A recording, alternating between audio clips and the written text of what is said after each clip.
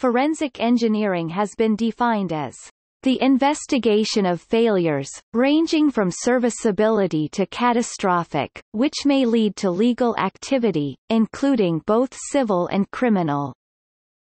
It therefore includes the investigation of materials, products, structures or components that fail or do not operate or function as intended, causing personal injury, damage to property or economic loss. The consequences of failure may give rise to action under either criminal or civil law, including but not limited to health and safety legislation, the laws of contract and/or product liability, and the laws of tort. The field also deals with retracing processes and procedures leading to accidents in operation of vehicles or machinery. Generally, the purpose of a forensic engineering investigation is to locate cause or causes of failure with a view to improve performance or life of a component, or to assist a court in determining the facts of an accident. It can also involve investigation of intellectual property claims, especially patents.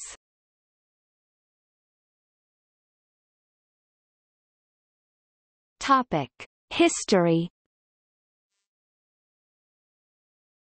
As the field of engineering has evolved over time, so has the field of forensic engineering. Early examples include investigation of bridge failures such as the Tay Rail Bridge disaster of 1879 and the Dee Bridge disaster of 1847. Many early rail accidents prompted the invention of tensile testing of samples and fractography of failed components.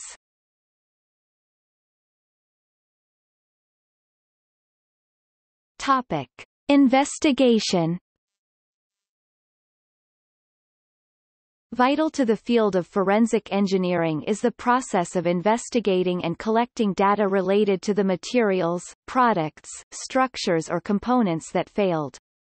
This involves inspections, collecting evidence, measurements, developing models, obtaining exemplar products, and performing experiments.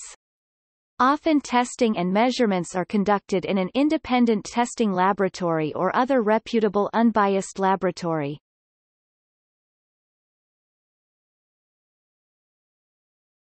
Topic: Analysis.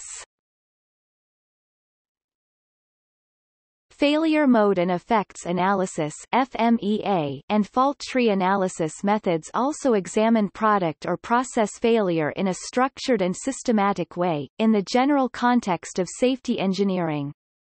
However, all such techniques rely on accurate reporting of failure rates, and precise identification, of the failure modes involved. There is some common ground between forensic science and forensic engineering, such as scene of crime and scene of accident analysis, integrity of the evidence and court appearances. Both disciplines make extensive use of optical and scanning electron microscopes, for example. They also share common use of spectroscopy, infrared, ultraviolet, and nuclear magnetic resonance to examine critical evidence. Radiography using X-rays such as X-ray computed tomography, or neutrons is also very useful in examining thick products for their internal defects before destructive examination is attempted. Often, however, a simple hand lens may reveal the cause of a particular problem. Trace evidence is sometimes an important factor in reconstructing the sequence of events in an accident. For example, tire burn marks on a road surface can enable vehicle speeds to be estimated, when the brakes were applied and so on. Ladder feet often leave a trace of movement of the ladder during a slipaway, and may show how the accident occurred. When a product fails for no obvious reason, SEM and energy dispersive X-ray spectroscopy (EDX) performed in the microscope can reveal the presence of aggressive chemicals that have left traces on the fracture or adjacent surfaces. Thus an acetal resin water pipe joint suddenly failed and caused substantial damages to a building in which it was situated. Analysis of the joint showed traces of chlorine, indicating a stress corrosion cracking failure mode. The failed fuel pipe junction mentioned above showed traces of sulfur on the fracture surface from the sulfuric acid, which had initiated the crack. Extracting physical evidence from digital photography is a major technique used in forensic accident reconstruction. Camera matching, photogrammetry, and photo rectification techniques are used to create three-dimensional and top-down views from the two-dimensional photos typically taken at an accident scene. Overlooked or undocumented evidence for accident reconstruction can be retrieved and quantified as long as photographs of such evidence are available. By using photographs of the accident scene including the vehicle lost, evidence can be recovered and accurately determined. Forensic materials engineering involves methods applied to specific materials, such as metals, glasses, ceramics, composites and polymers.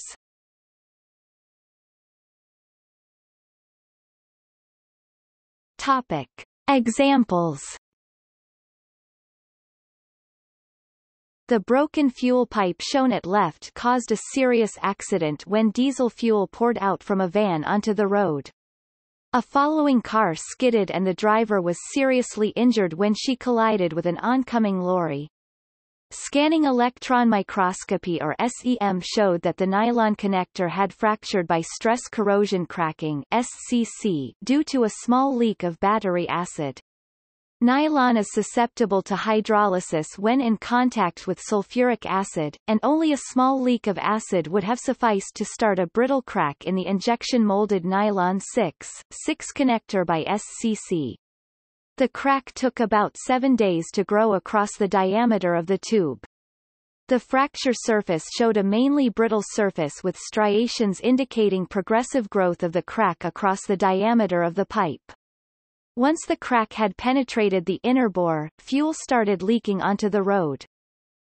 The nylon 6 had been attacked by the following reaction, which was catalyzed by the acid. Diesel fuel is especially hazardous on road surfaces because it forms a thin, oily film that cannot be easily seen by drivers. It is much like black ice in its slipperiness, so skids are common when diesel leaks occur. The insurers of the van driver admitted liability and the injured driver was compensated.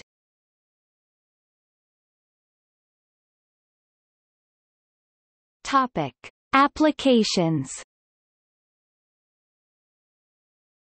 Most manufacturing models will have a forensic component that monitors early failures to improve quality or efficiencies. Insurance companies use forensic engineers to prove liability or non-liability. Most engineering disasters, structural failures such as bridge and building collapses, are subject to forensic investigation by engineers experienced in forensic methods of investigation. Rail crashes, aviation accidents, and some automobile accidents are investigated by forensic engineers in particular where component failure is suspected. Furthermore, appliances, consumer products, medical devices, structures, industrial machinery, and even simple hand tools such as hammers or chisels can warrant investigations upon incidents causing injury or property damages. The failure of medical devices is often safety critical to the user, so reporting failures and analyzing them is particularly important.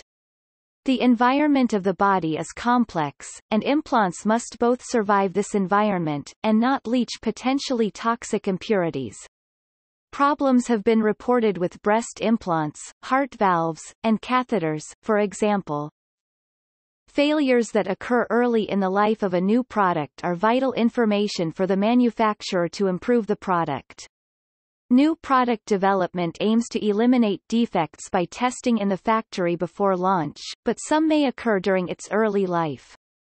Testing products to simulate their behavior in the external environment is a difficult skill, and may involve accelerated life testing, for example. The worst kind of defect to occur after launch is a safety-critical defect, a defect that can endanger life or limb. Their discovery usually leads to a product recall or even complete withdrawal of the product from the market. Product defects often follow the bathtub curve, with high initial failures, a lower rate during regular life, followed by another rise due to wear out. National standards, such as those of ASTM and the British Standards Institute, and international standards can help the designer in increasing product integrity.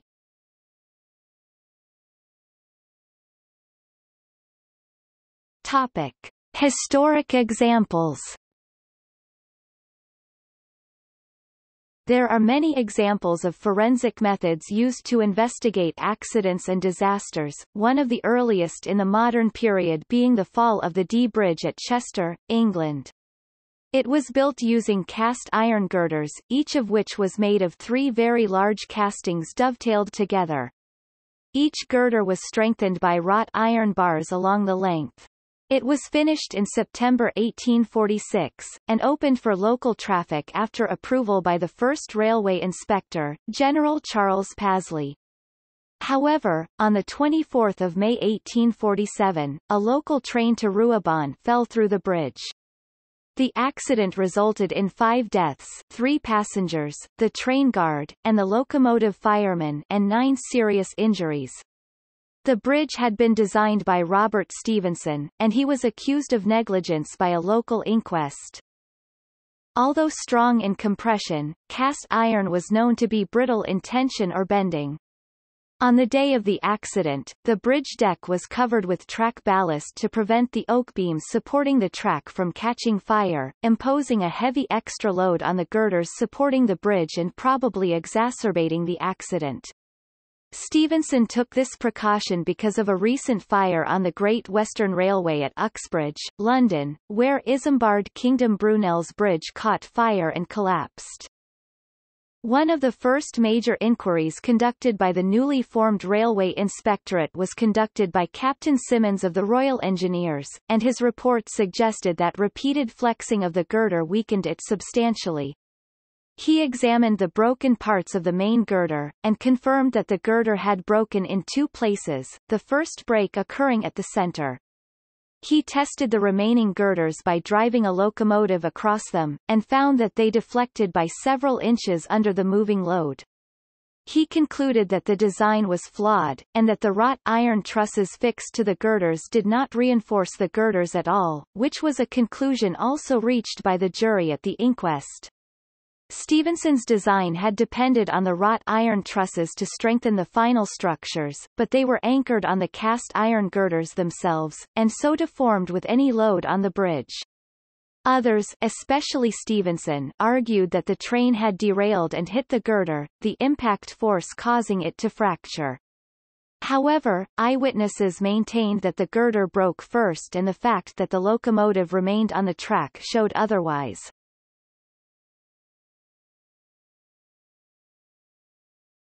Topic: Publications. Product failures are not widely published in the academic literature or trade literature, partly because companies do not want to advertise their problems.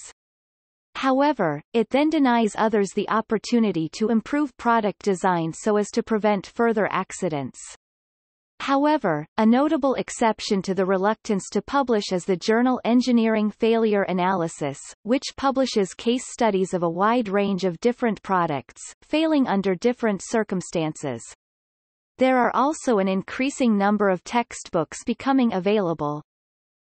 Another notable publication, dealing with failures of buildings, bridges, and other structures, is the Journal of Performance of Constructed Facilities, which is published by the American Society of Civil Engineers, under the umbrella of its Technical Council on Forensic Engineering.